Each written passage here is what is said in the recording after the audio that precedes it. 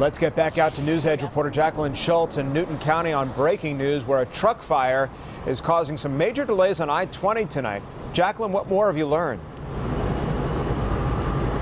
Well, we've learned a few minutes ago that 5 people were hurt in what Georgia State Patrol says was a 7-car pileup, and the mess is still not cleared yet. As you can see behind me, this is in the westbound lanes where there was a tractor trailer that was completely smashed up, and there's some other damage and debris still on the roadway. If you take a look at this video, some incredible video from a Fox 5 viewer of that tractor trailer on fire. What I'm told, this was all in the westbound lanes, but in the eastbound lanes, according to Georgia State Patrol and GDOT, there was anywhere from a 7 to a 10-car pileup on the eastbound lanes. Coming back live now, you can just see traffic still on the westbound lanes, only one lane open. This traffic is backed up all the way to Covington. It's very slow and go.